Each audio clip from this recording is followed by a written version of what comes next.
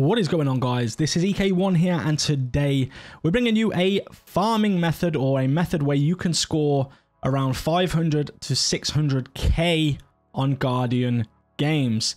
Now, without even trying, you'll easily hit 400k, but with a few little tweaks you can get that up to 500 and 600k. Now, if you want to get into the top 10% and have this incredible emblem, then you're definitely going to want to do this, because everybody seems to be doing it right now, so I thought I'd share it with you. It's a pretty easy method. It doesn't take hardly any effort at all, but you will need a group of 3 players. Now, let's get straight into the method.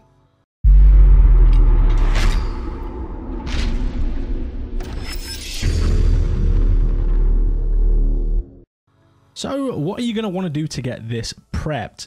Now, there's one of 2 ways. The first way is you can do this method at the beginning of the mission, or if you want to just run through the mission as quick as you can and then do it just before you drop down to the boss, you can do so.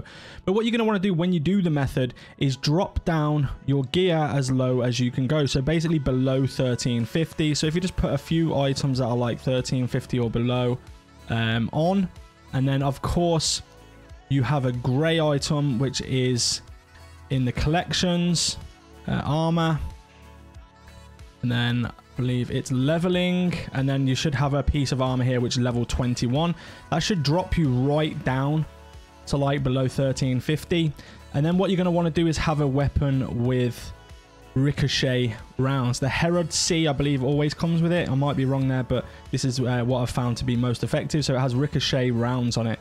So that's what you're going to want to have equipped when you're about to actually do the method itself. Just make sure you're again below 1350. So to start with, what you're going to want to do is load into the Guardian Games competitive playlist.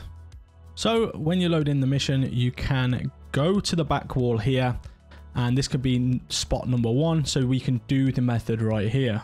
So the method's pretty easy. All you're going to do is have 2 players kill themselves, and the other player reses them. They have to res them both fast to get the medal, and then you rotate. So now I'll res, and then I'll kill myself, and the other 3rd player will then res. And then basically what you do is you keep going around and round and doing this method. Now, you have to rotate it, otherwise you're not going to get the medal. So basically, when you've done the 2 reses, you just keep rotating around. This is the first spot. As you can see in a second, I'll get the medal come up on the screen, which is here. So Guardian Angel is the medal, and you get quite a lot of XP. You can see in the bottom right hand corner. Now, the downfall about this method here, this spot, is that how long is it going to take you to complete the mission? So how long are you going to spend actually doing this method right here?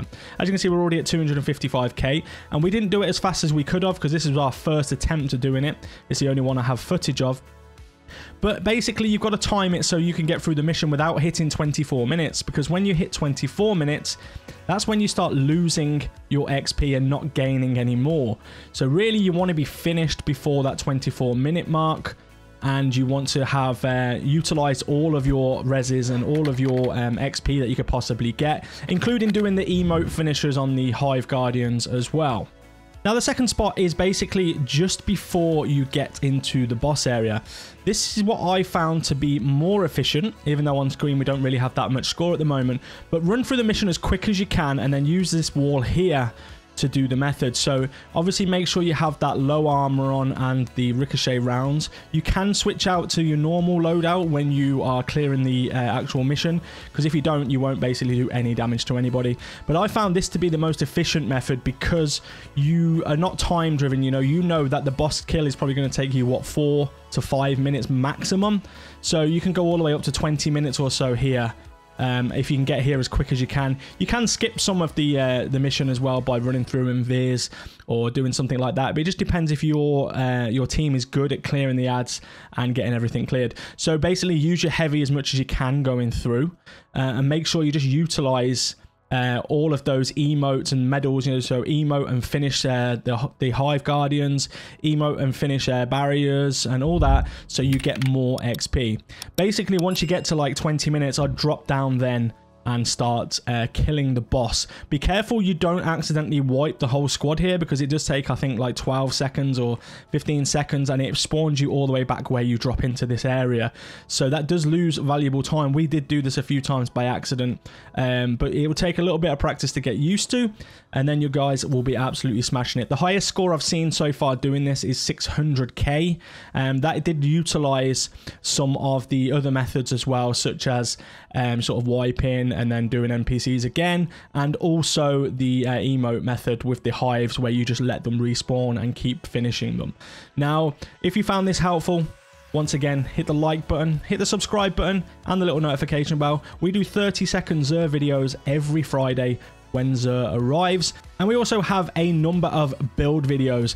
One of those build videos is a Titan 3.0 solar build, so definitely don't want to miss that. And we have the Hunter Invis builds there as well. Guys, take care, stay safe everybody, and we'll see you all in the next video.